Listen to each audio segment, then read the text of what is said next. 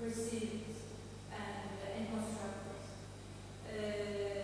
And I'm interested in politics around it. It's a very general way to put it. And of course, I look at different lists, archives, compilation, constellations. I want particularly to talk about the list, which I think you are very briefly said what it is, but I like to repeat it. It's a document compiled and united by an NGO based in Amsterdam and Budapest. And since 1993, they try to trace information about people who have lost their lives and killed within the borders or on the borders to Europe because of the state policies or border regimes. And they try to, as much as they can, as much as possible, they try to give the name if it's known, the gender, the age, the cause of death, and the source of the information. So we can say the list is a compilation of different sources. So it doesn't come from like a one-position narration, but it comes from different constellations or excerpts from different sources, and sometimes those sources can be also in conflict with each other, including newspapers, activist platforms, state agencies like IOM, so very different sources. I will talk about it. I have several translations of the list with me in collaboration with different newspapers. Also one in Spanish and Catalan that we did together with IMA in 2019. The El Periódico copy, I have it with me. So if you see it in person and read, you will understand what I mean. So how I encountered the list in 2002 when I was living in Amsterdam and still studying. Originally I grew up in Istanbul, and so I had the chance and privilege to travel and to study in different places, both in US and in Europe. And in 2002 to 2005, I was living, working, and studying in Amsterdam at Rijksacademie. And I was particularly interested back then in an asylum seeker center called Ter Apel, which is in the Netherlands, close to German border. And they were, it was a very ambitious project architecturally. To give an example, the architects, they were giving special private tours to normal people if there was a demand to explain the politics of design. And so I started to work on this particular center, and then I encountered the work of United. So it was around 2002. And I was also perplexed and very much in trouble with the different representation of all these politics. So, I mean, I like to remind you that we are talking about beginning of 2000s. So there was another maybe awareness of the normal public about the border regimes and immigration policies. But still, I was very much, as an artist, also as a researcher, I was very much interested not to somehow cater to spectacularization or a kind of violent representation of the sufferer, you know. So I was trying to find another way, another language to talk about this, but also within the possibility not to appropriate also that content, not necessarily claim the authorship, not necessarily make my own work, and not kind of say it like, because I'm an artist, I can just appropriate it, it becomes my piece. So I was against, to start with, I was against all this. But what I wanted to do, doing my own other artworks, and then, if possible, giving the space to negotiate with the institutions, art centers, with the different actors of culture and arts, somehow negotiate a space for the content of the list, without basically giving them as a piece or as an artwork. So that was like my intention. It didn't go smooth.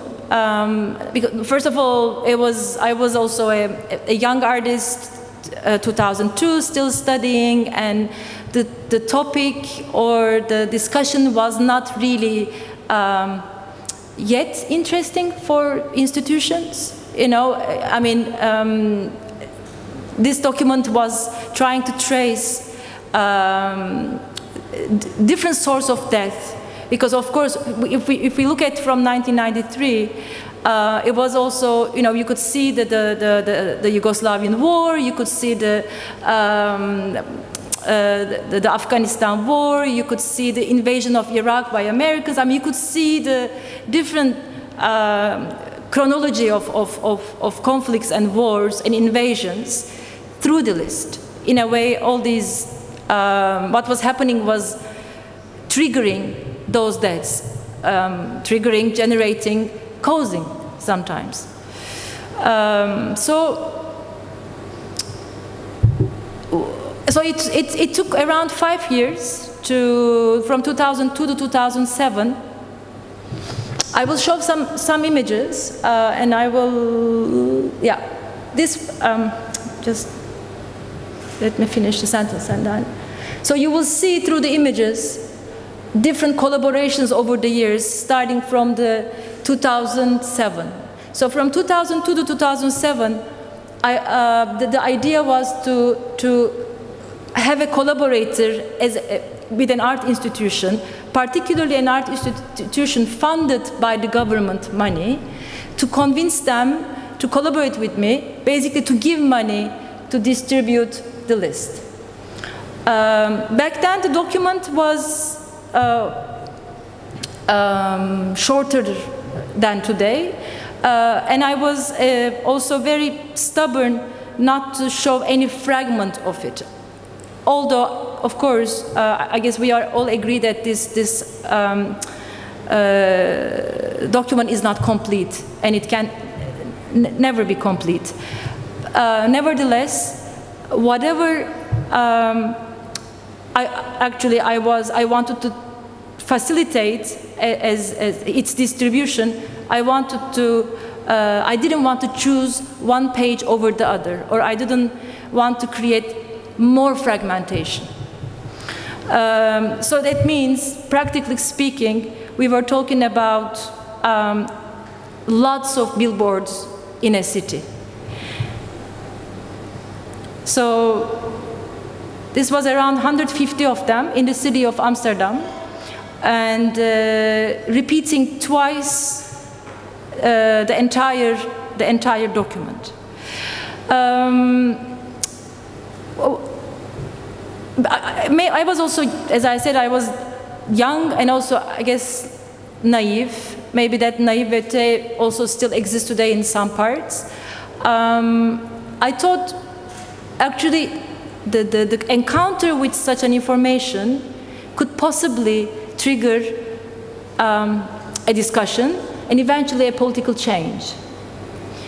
I was interested, and I really wanted to believe that knowing something, reading, and not reducing to a single image or kind of a chosen image to a, you know, in a one page in a newspaper or an engaged website or a propaganda of an activist group is not enough. So somehow giving the capacity to read 16 pages or 7,000 different cases of what happened could actually, if you read it properly, if you really like this structure, you know, it's not reduced to just a name or to a number, but you really read the cause of death and who is behind this death, could actually maybe change, create some change politically.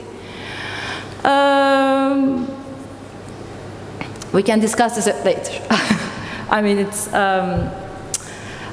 what is actually the real capacity of knowing, and also, like, you know, any kind of possibility of change. Departing from that, I'm not sure anymore, after 20 years.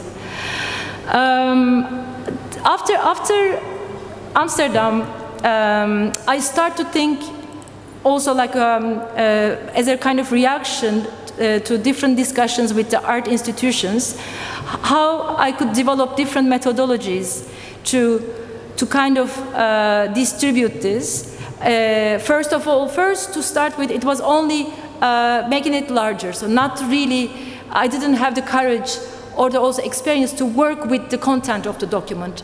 I get in touch with the UNITED, and I thought, I have these 150 billboards, and then can I borrow their document? And they were like, this is, we are working on it, but it's a PDF. That means like it's an open source, so you can do whatever you want as long as you mention our name. Also, one thing was important, there was never the name of the institution, neither collaborators nor my name on the posters. It was just a blown up version of the list that anybody could download from their website as the PDF. From 2007, once the document was out, there were other institutions interested. And every time there was a need for a new negotiation. There was a need for a new positioning.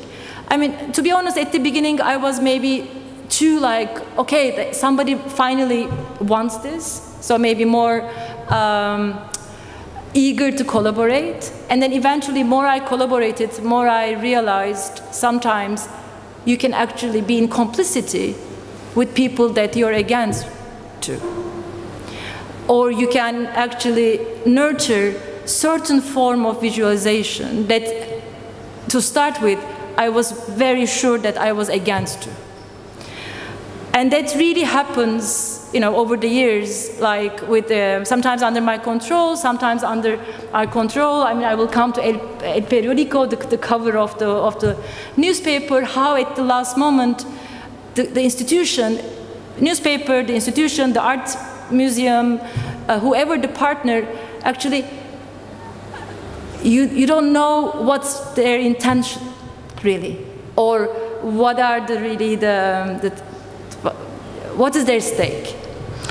So I'm going to continue to show, because I also want to compare different covers of the newspapers when, of course, the shift of policies and also the happens throughout the years. So we are talking about 2007, 2008, before 2011, before 2013, no Arab uprisings, no Syrian war, no really large populations are displaced, no Turkey-EU deal yet. So really, I think until 2011, it was really a different way that people perceived also our negotiations. Some of them not at all interested, because it was not a popular crisis. Or when I was trying to say this is 1993, it's really like happening this way, and they were like, yeah, it's, I mean, a bit measured compassion in combination with like maybe next year, maybe we can have in our program next year. So, and also something very important, is this your work? Who are you to do that? No, it's not my work. Then why are you doing it?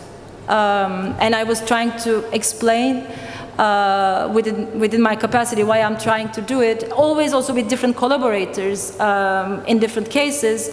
But lots of art institutions or museums, they were very keen on having an author face-à-face. So this, somehow the PDF-ness or the openness of the document was very disturbing for them. Maybe eventually I understood, maybe it was also like finding a responsible in person, or sometimes it was also, as a museum, we are in a museum right now, the need to have a caption. Who's the artist? So it was like maybe not.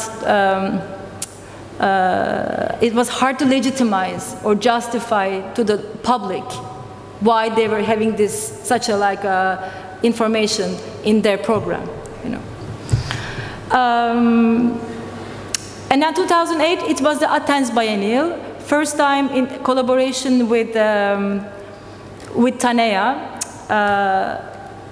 Sorry. Yeah. And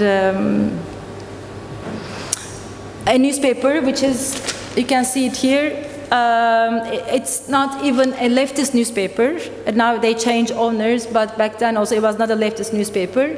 And I learned through this experience that actually it was not about the ideology of the paper. It was about the editor of the Foreign News who kind of wanted to do this with me. So it was one person to kind of have that encounter, and it was translated into Greek and published as a supplement of 16 pages supplement in the paper. And I kind of want to talk about this because, as you can see on the cover, it was really like this, announced like this. And normally, back then I was even resistant to that because somehow I believed that unnegotiated encounter possibly could have a more powerful impact with the audience. Like when you open the newspaper and suddenly you're forced to read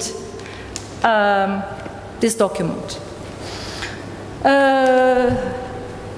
After that, I wanted to develop other strategies. This was in Basel with my solo show.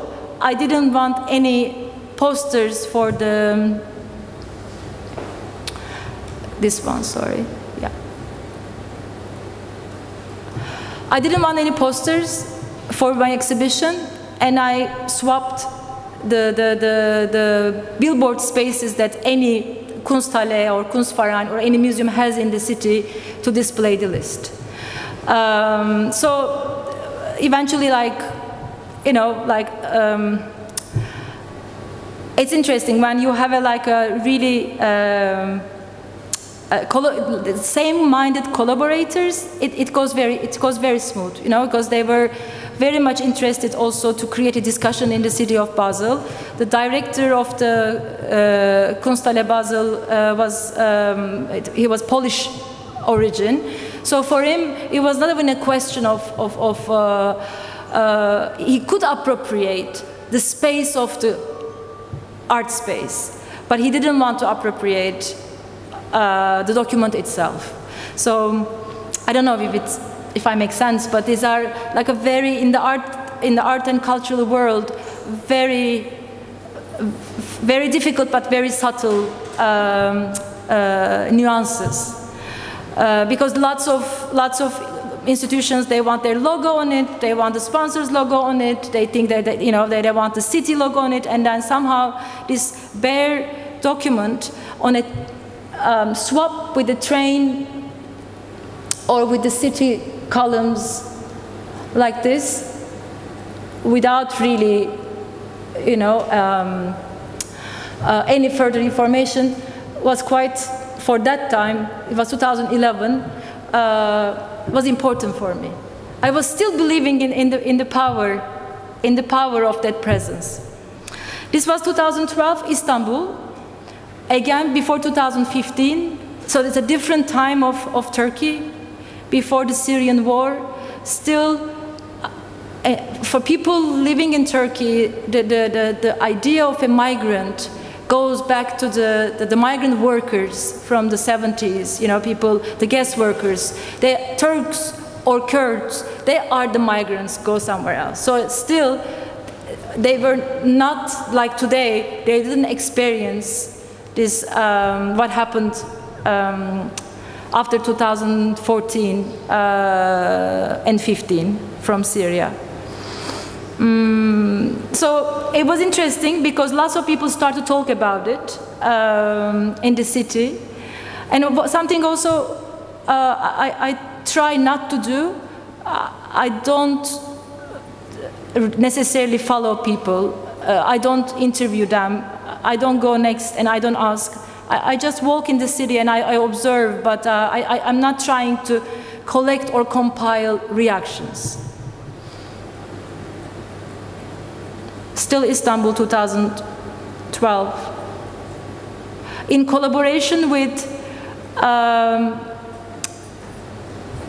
big European money that Europe and it was a multi-institutional organization, and the major organization in Istanbul was SALT, owned by, back then it was a Garanti Bank. So I mean, it was quite an entangled situation, because in Turkey the art institutions, the big ones, they are owned by big industrial families. So, and they all somehow, in order to keep their bigness, they have to collaborate with the government. So for me, whoever sits around the table matters. So I'm trying also involve all these people to collaborate, and not like a do-it DIY or like a more city postering or like more clandestine way. I try really to buy those spaces with institutions, and then somehow they become stakeholders, or they're forced to become stakeholders.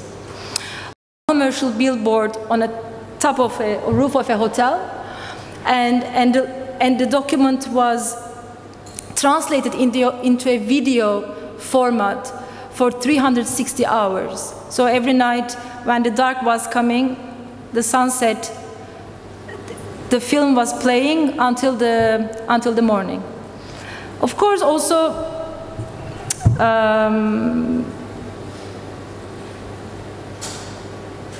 this was also a different period. I don't know how much you know about Turkish politics and our history with Kurdistan. Today I cannot do that. I wouldn't be able to do that also in the 90s. So there are times in our history you cannot pronounce the word Kurdistan or even Kurd. People got killed still when somebody can hear them speaking Kurdish in a nationalist environment. So it was also very important for me to be able to do that in 2015, which was the summer of very, very, very heavy displacements. I mean, we were receiving news of people dying, hundreds of people every day, both in the Aegean and Mediterranean Sea. So it was also a moment that I start to think about how to continue on this recording, how to continue really on working on this registration, we can call, this documentation, we can call, witnessing, we can call. I don't know if there's any right word, because you feel like there's a water running and then you just want to stop that water, but the moment that you think you're stopping it, it's even running faster and more stronger. So yeah, it is a position that it makes you feel sometimes that you're useful, and then on the other side you're kind of editing the document, and now you're like, why am I here? I could just be somewhere else and really literally like maybe facilitate the transition or the passing of someone, or maybe really saving someone or warming someone, rather than working on this on the screen. Because I'm talking about every time collaborations, we are translating the list into one of the languages of the local context. So we translated this 2 times into Turkish, and every time, because of the nature of the list, there is a revision backwards, meaning the document doesn't stay stable, from 2011, 12, 13. Every time we read it, there are changes and revisions. That means you have to do the work again and again. Fact-checking, if possible. Also, I think one thing that art and the economy of time within arts, I think allow me and then also to the list and to my also collaborators, we could really spend time to read and somehow within the possibility to increase accountability of it. Because an NGO, especially one like United, doesn't have that capacity and time. They're receiving from different sources, and somehow they try to translate that into this document language. And us, with different teams over the years, in different contexts, we could actually read the document too many times and go for fact-checking. And if we are in Spain, we do the research from the Spanish part. If we are in Norway, we research and then try to find cases in Scandinavia. I'm working with the people in Turkey. So because United as a multinational network, they cannot do this kind of spot-on research. They don't have time for that. They receive from different actors, but then they really enter. So over the years, yeah, this working with it, reading and fact-checking within the possibilities, because sometimes there is no fact-check. There's no way to know, especially starting from 2011, 13, 12 and 13. In the 90s and beginning of 2000s, there are more singular cases, and you can find these people and you can really trace, and some of still their trial continues. You can follow, you can update, but with this capsized boats and shipwrecks that you have hundreds of people losing their lives in one night, there's no really fact-checking. And unfortunately, the language becomes very violent, the generalization, and this, you know, yeah, if you read, you will see what I mean. So from 2015 on, unfortunately, in relation to the change of the situation and shift in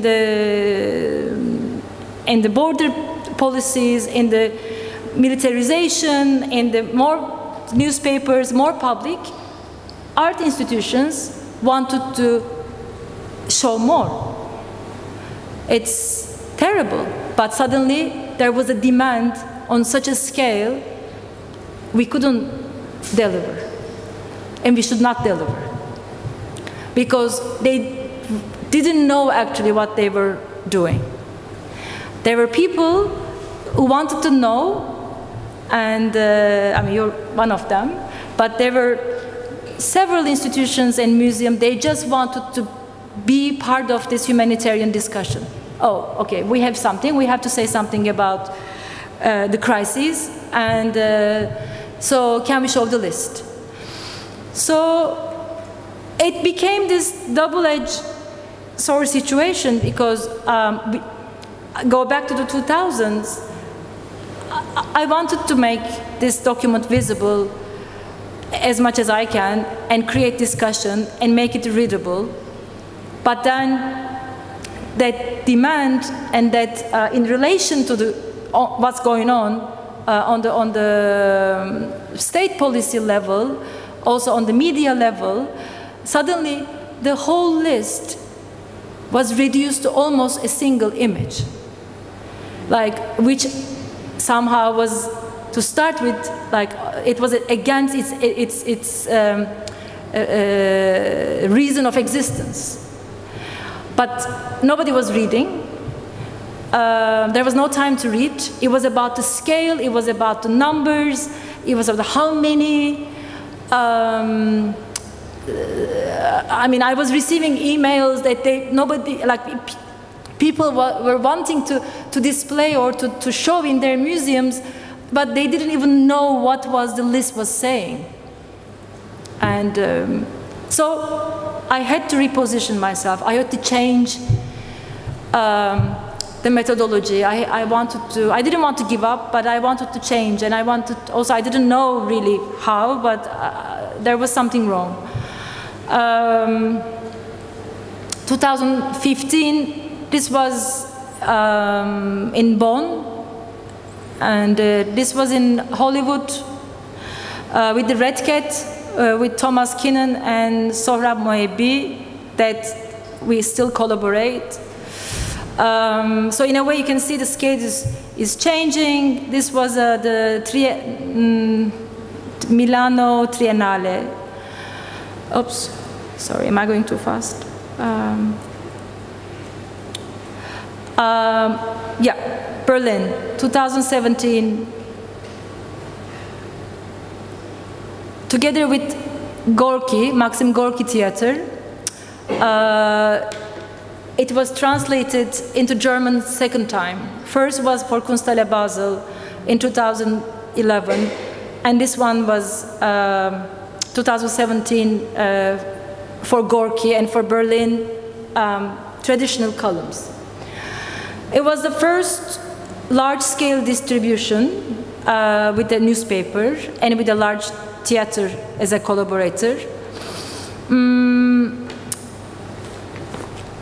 You will see the image.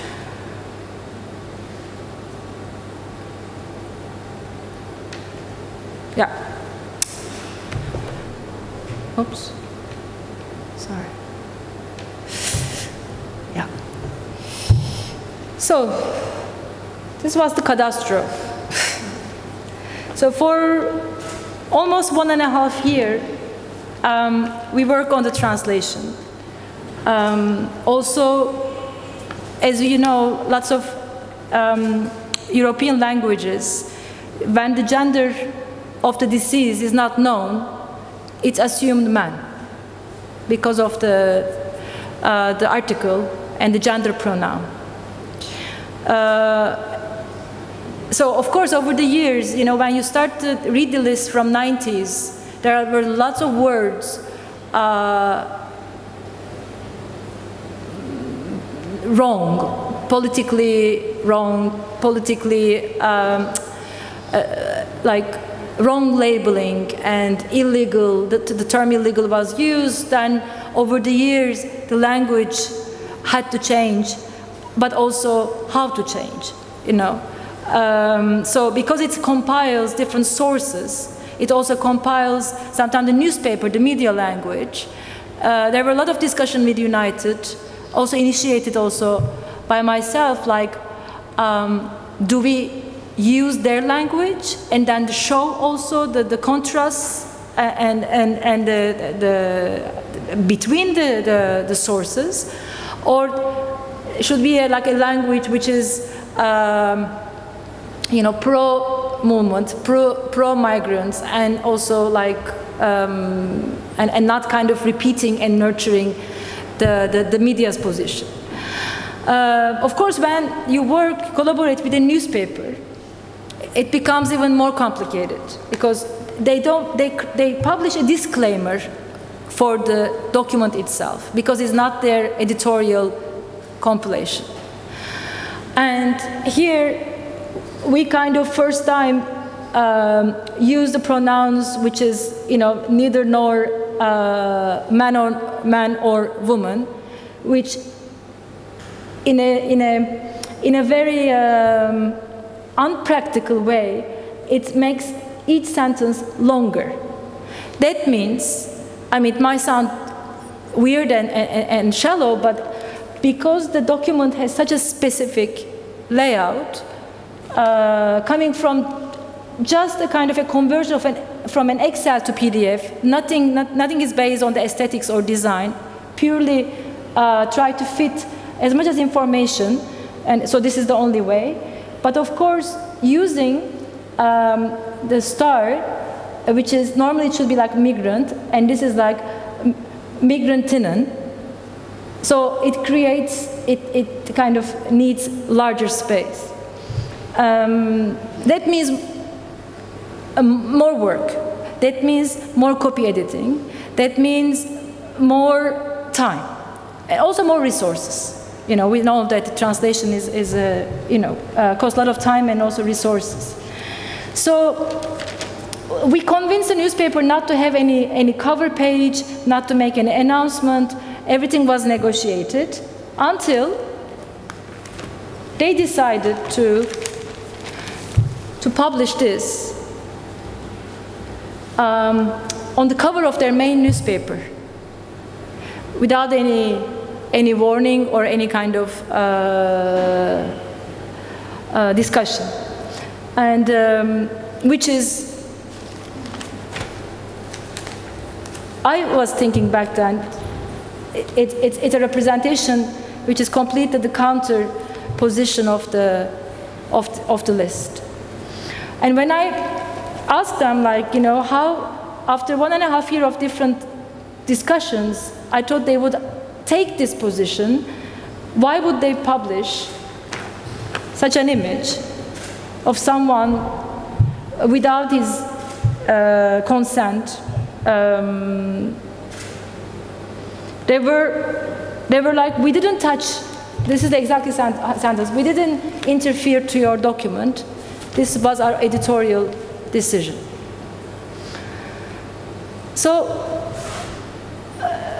this was it was a kind of a critical point for me, like, okay, they kind of generate the visibility through this very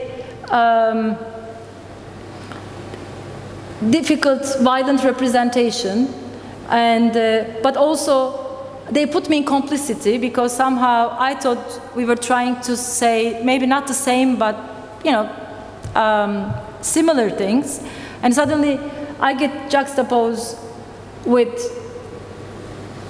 this framing. So what does the list say in this context?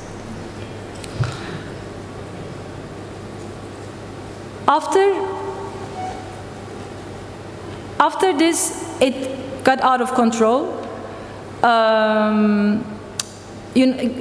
Guardian newspaper wanted to publish. We approached them with 2 institutions in UK. One was a Chisenhale Gallery in London, and one was the Liverpool Biennial. And because I thought I learned from this experience. So with the Guardian, it was another negotiation. And I asked them to change the image 3 times, and then eventually this was the decent decision. A life jacket.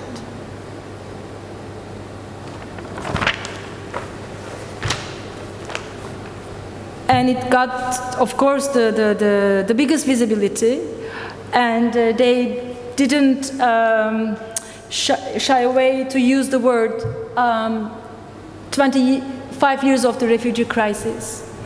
And I mean, Guardian was working for a while on try to kind of create a discussion, but somehow,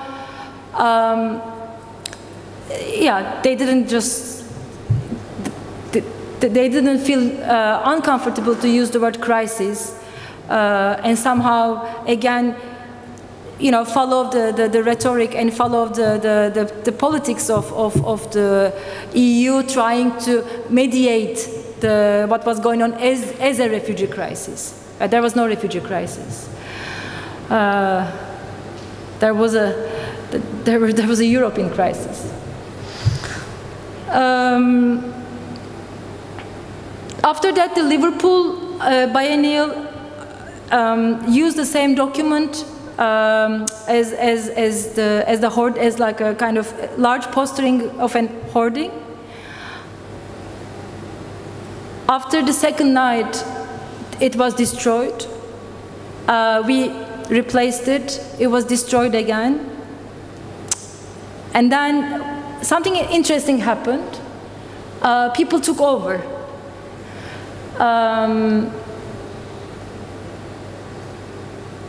This one. There was a moment of, we don't know who removed the list. There was no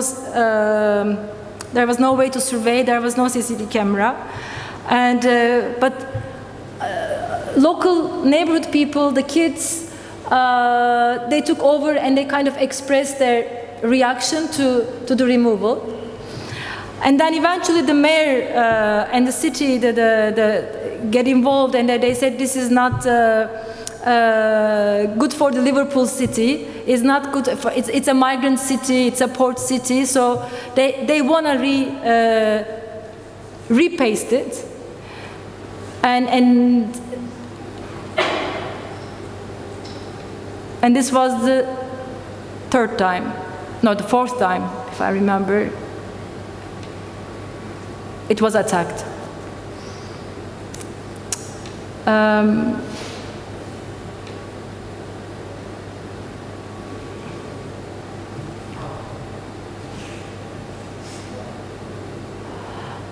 After this, the list got the largest press. It was all over the news. I didn't know how to really, because I was trying to be invisible, but because it was an art biennial, you know, there were lots of headlines about, like, you know, the artwork was destroyed, and a Turkish artist death list was torn. It was about my Turkishness. It was about art. It was about, you know, freedom of expression. It was about intolerance, and so it was a very mixed situation again. Because yes, the list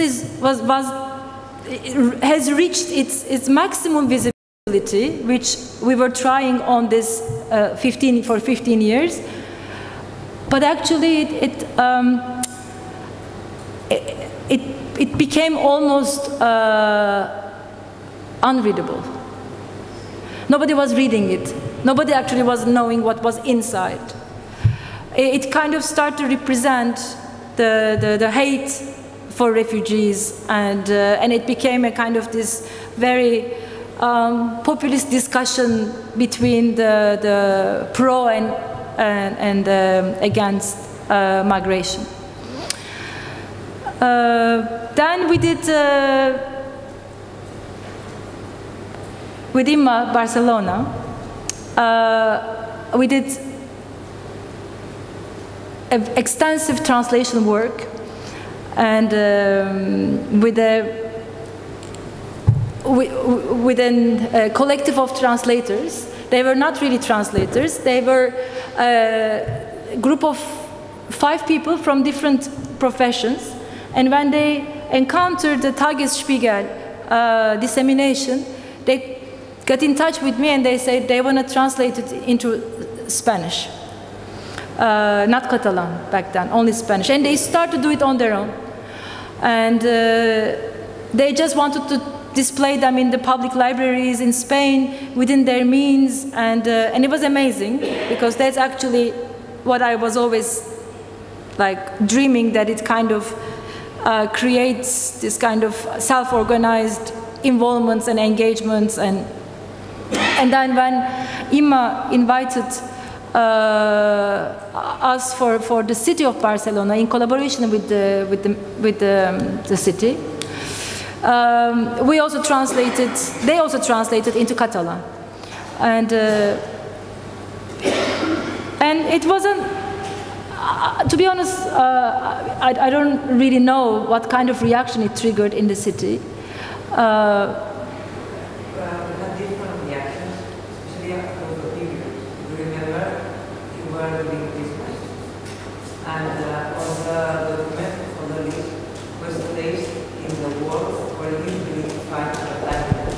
I don't know if you are hearing me, but now, yes, better. So practically the list was placed in the walls where usually we used to find advertisements about Benetton or Welling or whatever. And it was a shopping area, like a commercial area. It was one of also the main fluent underground stations in the city. It's in Passeig de Gràcia, so in the main center of the city. And the period was Christmas and sales. So it was very shocking. So we had two kinds of reactions. From some days that I just was stopped and regarding people. I remember especially a couple, a mother and her daughter. And the mother asked the daughter, but do you think it's real? And for me that was shocking, for example. No? It's like, I don't realize this reflection in the moment, but yes, months before, especially thinking in not only governments, also how medias use news or reality. And now that we used to talk about fake news, for example, it's incredible when you face reality, you have doubts about it. For me, it was crazy to think about this talk about a mother. Mother was about 55, something like that, and the daughter, I don't know, maybe 30. But this is one reaction. People was very shocked, very surprised, and in this case, they weren't sure if the list were real. But then also, some people was angry because it was Christmas, and they want to be happy. They want to be happy, and they want to go to buy, to shopping, and you were bothering them. And it's also where, for me, was also very interesting. And of course, then there are a lot of people too that were completely agreed that you, with all the group, decide, or the United, recompile all this information and publish it, and that make people aware that that's happening every day. And unfortunately, every day the list is bigger. So it's, one thing goes after this distribution, because people call United, because that's the information, the contact information they have is on the document. And then they inform sometimes that they know people also who got killed, and that their names were not on the document. I think this is one important kind of channel that actually some people really, they were not aware of such a archive or such a documentation, so they want their friends or families become part of it.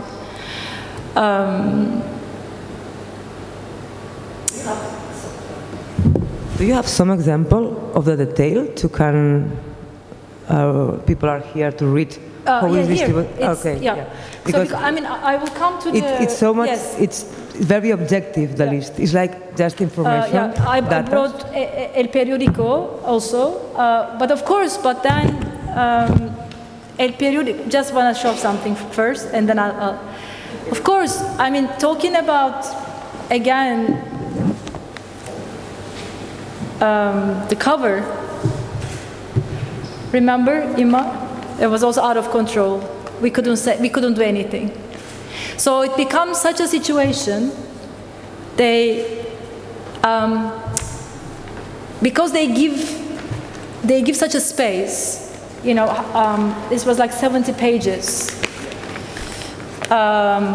So it's a lot of space for them. It's probably a lot of. I don't know. I don't remember if the city subsidized or they subsidized, because I was not involved in that. I don't remember.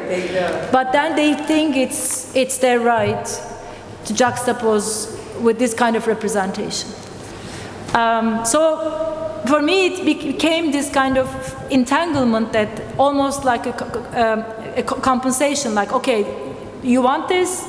This is the price, or this is the position you have to accept.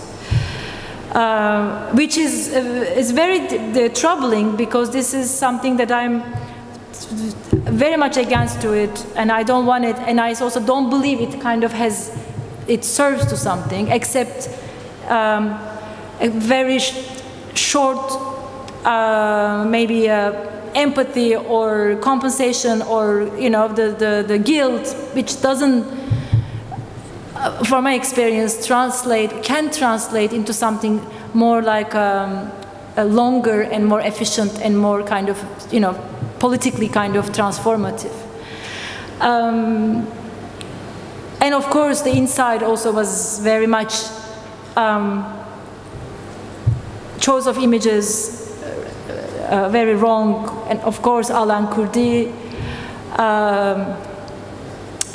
So my last collaboration, which I really wanted to take I don't know if it's a kind of stop or to take a break.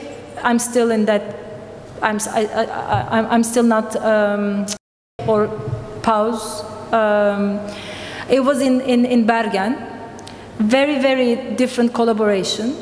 Because my question was actually what if we could make the research period and the translation period very long and almost like a collective action. So I was invited to participate something for 2 years in Bergen. It's called Bergen Assembly. So I put together a group of activists, translators, academics who were interested into this research. And so there was no deadline, there was no rush, and they were meeting every maybe like 5 weeks and trying to make a research of different deaths or people from the Scandinavia region, but also translate into Norwegian together. And somehow the question was like, is it possible to have a kind of a collective grief for people that we don't know, and somehow that mourning, that action could doesn't only stay on that sentimental side of the grief, but really goes beyond that.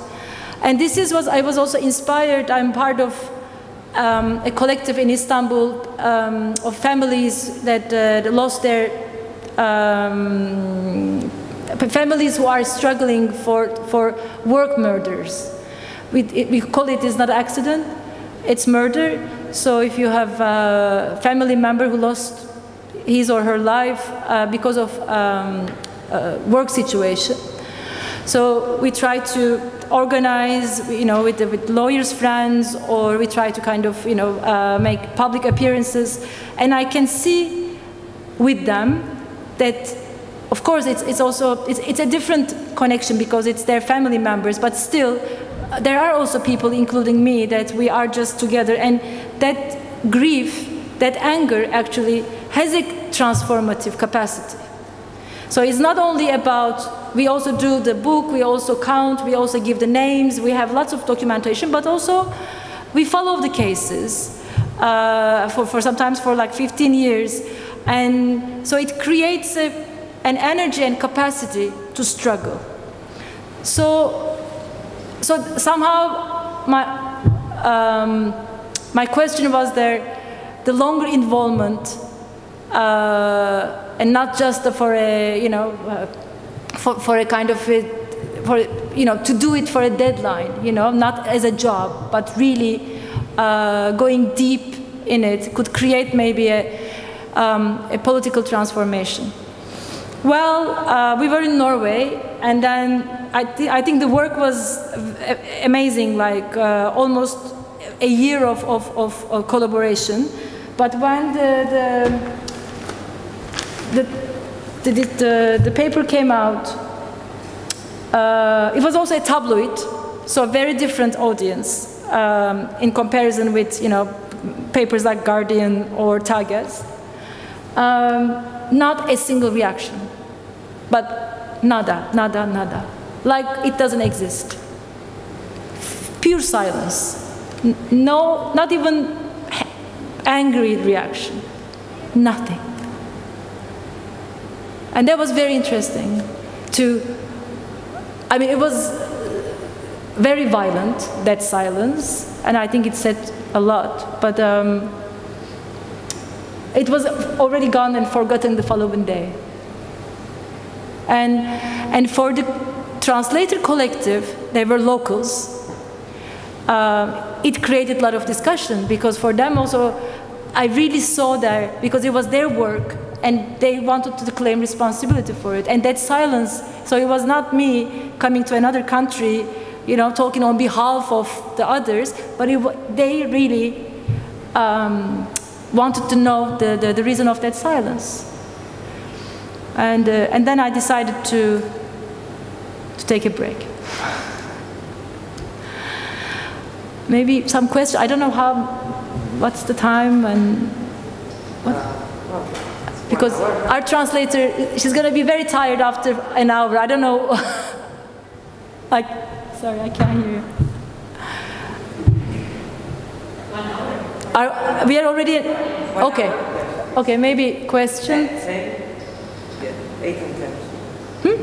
8 and 10, so 1 hour and 10. Okay, wow, okay. Any questions? Teniu preguntes per la Banu? Se pueden hacer en español, les puedo fer en català, les poden traduir, tenim totes les facilitats. I will do.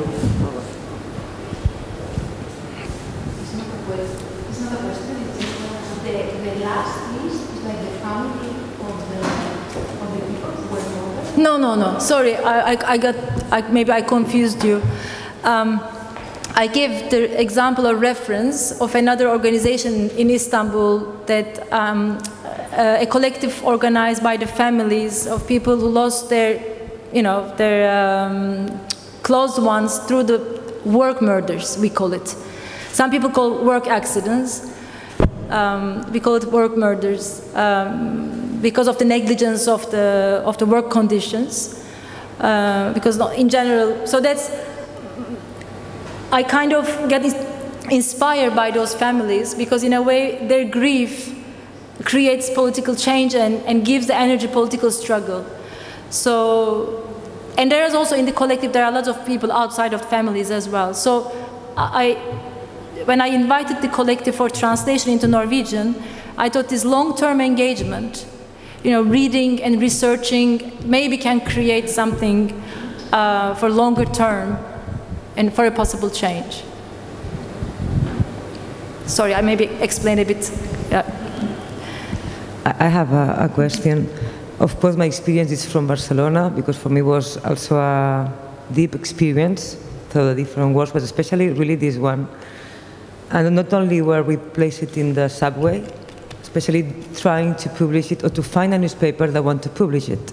I remember how we contact to all the Spanish newspaper, completely all, yeah. El País, La Vanguardia, ABC, La Razón, Catalan newspaper, El Punt, Ara, so really all the newspapers. Only El Periódico decide to do it, and it's very how to say it, it's a kind of contradiction, because it's not a newspaper that used to go deeper in the news. It's really with big letters, like in somehow advertisement technicals too. So they don't used to go deeper, but they decide to publish it with this, of course, these images and this kind of, I don't know if it's respect, not respect, because when we talk with the journalists, they seem to understand, but then the work done was like, yeah, wow, how do you arrive to here, and why do you don't ask to Banu or to the group that was doing the translation in Catalan of the Spanish, was a real, hard work to do. And you always, I recover the question you did in the beginning of your talk, which is the intention when they decide to publish it. I really would love to, if you don't know, I don't know if you have a question or something after all these experiences with the list, because it's really, which is the intention? So did they had to understand something during the process? Or so, because this is happening every day, especially now that we are in an island, so we are in the middle of the Mediterranean Sea. Even here, there is a hard topic to think the sea from a touristic gaze, for example, for sun and beach, but in this same sea every day is dying people, and we cannot forget that. So I don't think that we need to live in a kind of horror or guilt, like you say, but minimum being aware of that is happening. And so, because this is a special place here for me, being in Mallorca is, okay, now we are in Europe, of course, but we are around the sea, and we are between Africa, Europe, and Middle East, like being an island, of course, no. And Barcelona is so close, for example, but there are a lot of differences. But at the same time, I'm not sure that here we will be able to find a newspaper to publish it. I don't think it's possible. No, I don't think so anymore also. I mean, but my question now, after 20 years almost, I mean, obviously it doesn't change anything. I mean, look at the, you know, how many people more, but knowing, I guess, depends how you know, because this kind of populist language that the newspapers kind of, although they seem, but at the end of the day, you know, they kind of go with in line with the state policies, or even the Guardian, I mean, even the Guardian, but it's called it like refugee crisis, you know, or they find this kind of sensational, sentimental language.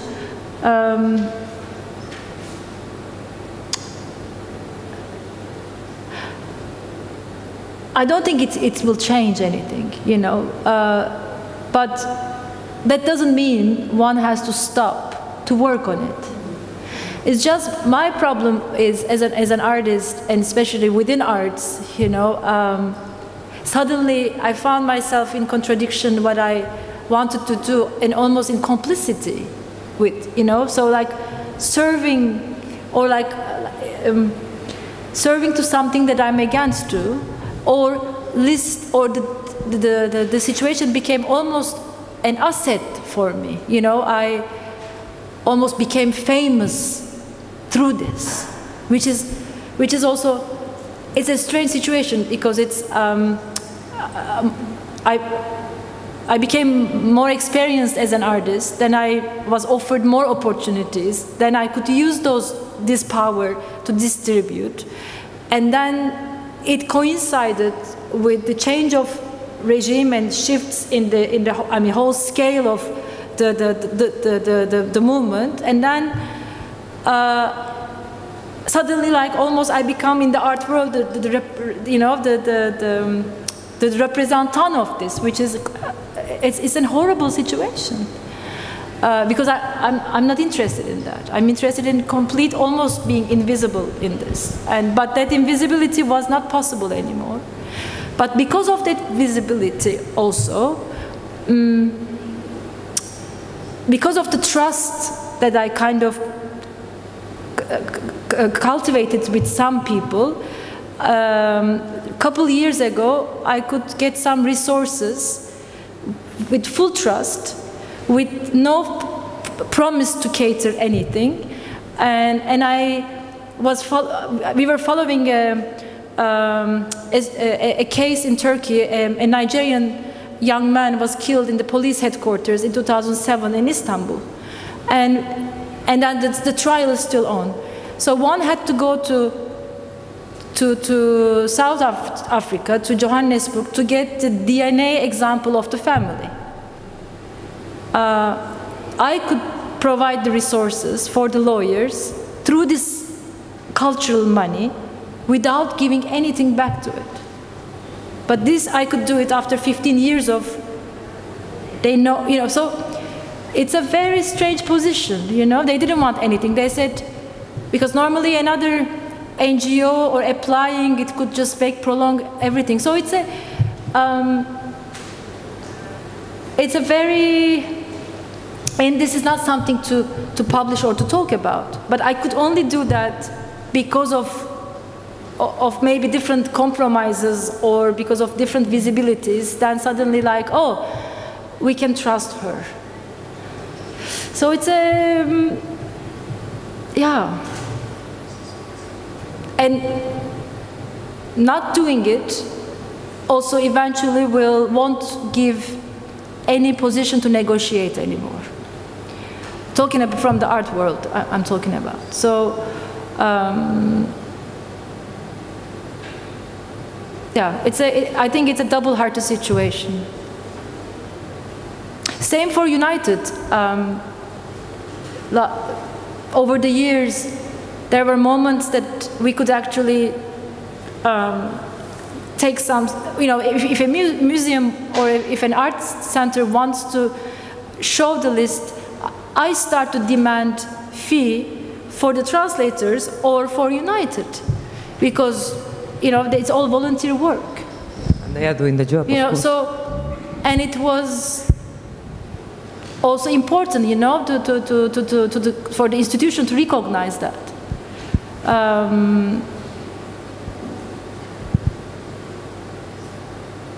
Yeah, so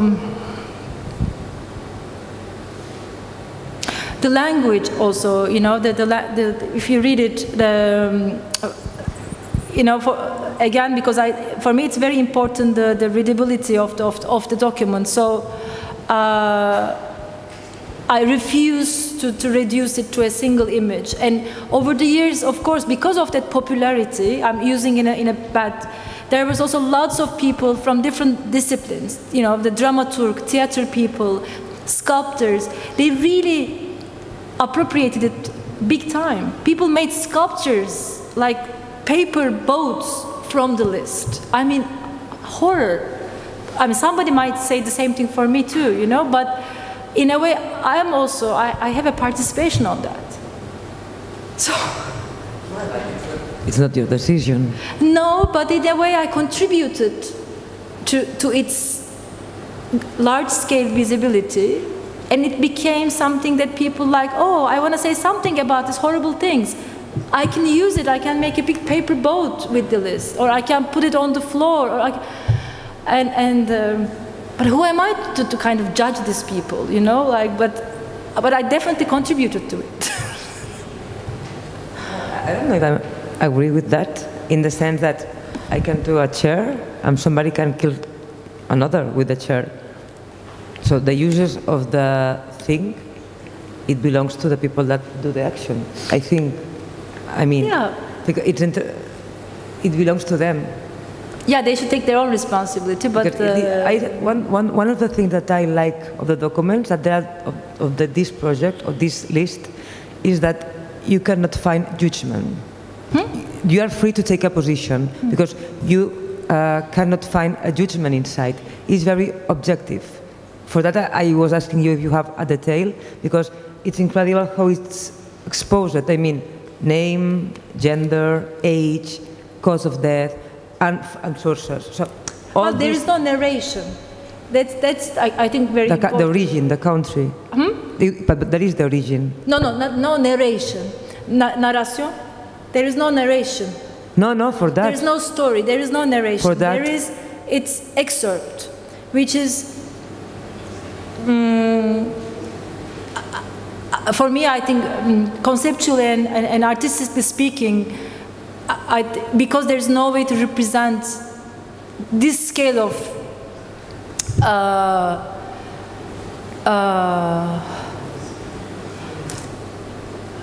it is almost like a genocide. There's no way to represent it really, visually speaking. So I think the only possibility is to make a compilation of excerpts from different sources. So one can go further if they want, There is, the IOM is there to, the right-wing papers are there too, speaking, or like a very, so it's, and there is a possibility to go even deeper researchers. Document has another version, not the published one, but for researchers, so you can go read it to sources.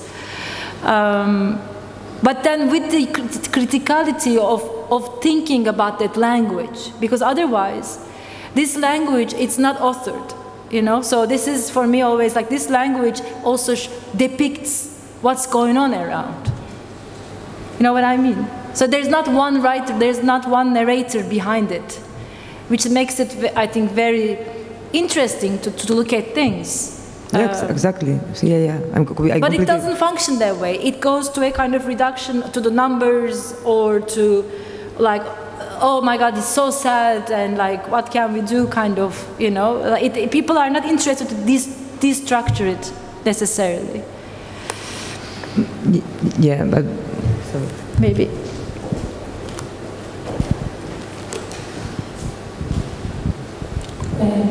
I just was trying to remember when I have seen a list like this very recently in some newspapers, and I suddenly remember that we have seen a list of COVID cases on the New York Times, just 4 or 5. Yeah.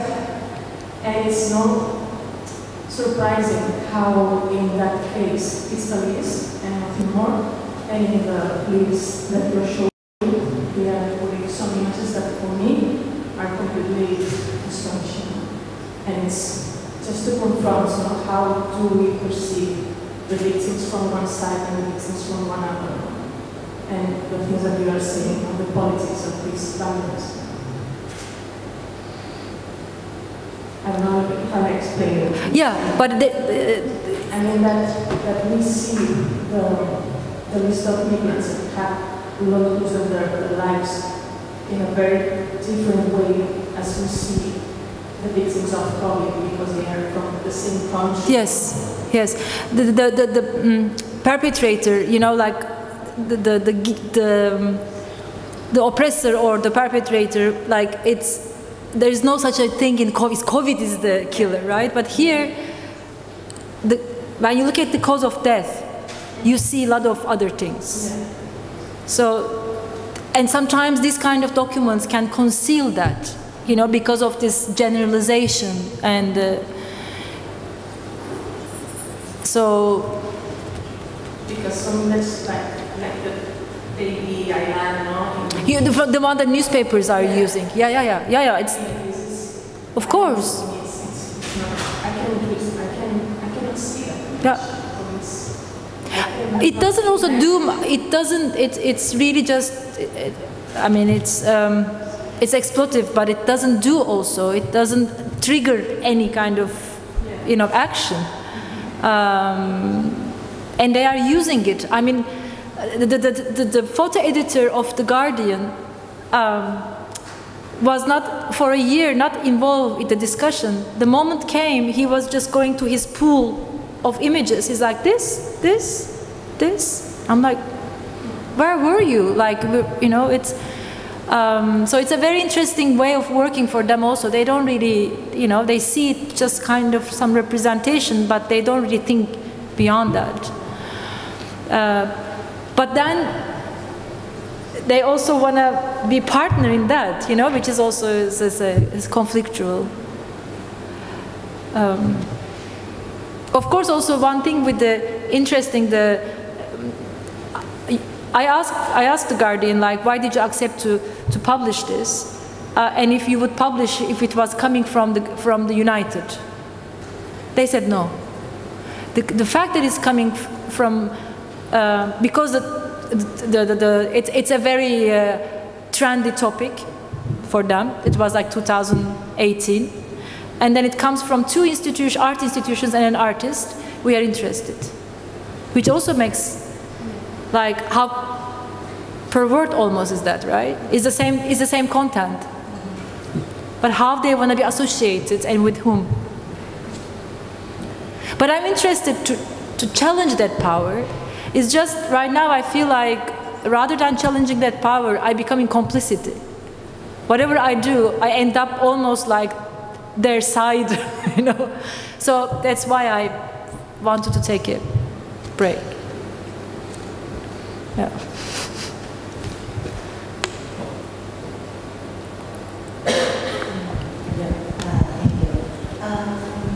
I'm curious about this last example.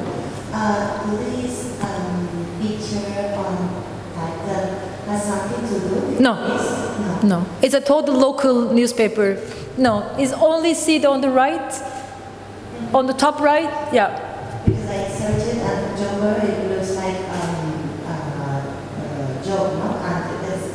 something like we search for vacancies, and the image looks like a bit, like also my narrative. Yeah, no. The exit of the one who arrived, at the end, every media is giving them their narrative with their images, no? I think that's also one. Yeah, I mean, you could see, I mean, how you read it, because we don't speak Norwegian, so we based on the person, because the person has a, darker skin than you don't. Yeah, but no, because this is a local paper, so people read, no, it has nothing to do with the list. And also, there was a water shortage that same day that became a larger issue than this. Priorities. Yeah.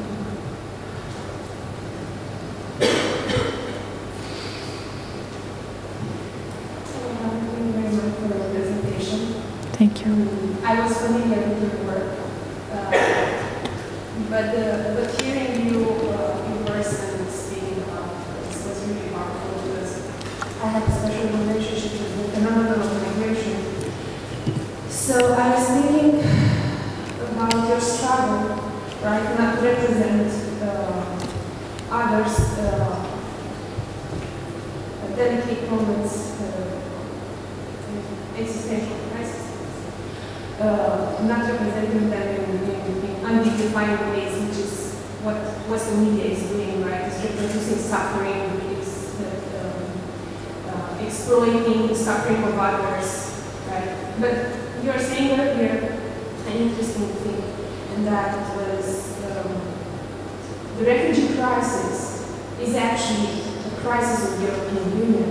Mm-hmm. How many refugees does the EU accept, right? And this started with the Syrian refugee crisis. Well, I mean, it started way before, but on this popular, visible scale, yeah. So I was thinking how your work was mediated in the media and in Europe, and how it's obvious that the newspapers were like any time trying to impose their own narrative over yours.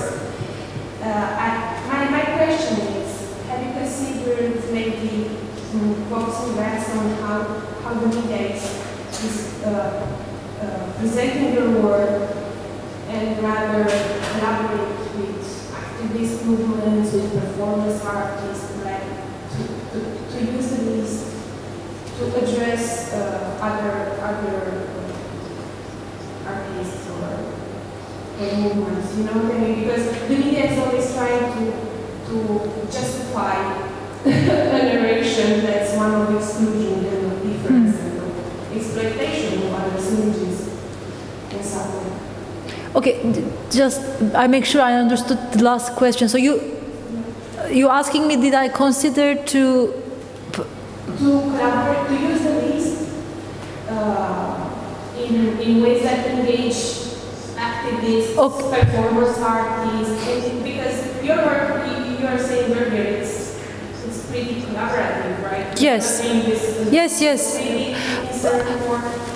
Well, the people from the human rights. Yes, of course, but I think it's two different things, because this can be completely wrong, but I have a quite clear position in my head towards it. I don't want to use it as a material, you know. So, like, for example, there are people that I collaborated, they kind of read it out loud, you know, or they read it inside a small group together.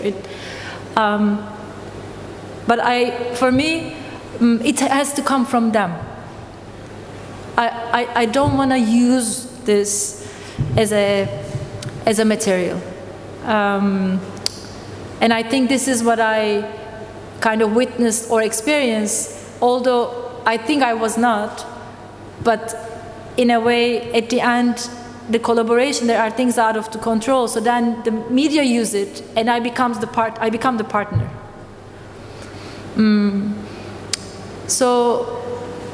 So this is the kind of the dilemma, and but otherwise, you know, in another scale, completely more practical, logistically speaking, also, like, because I'm also interested, like the one that with the trial that we are following, there are moments that actually you can reallocate certain.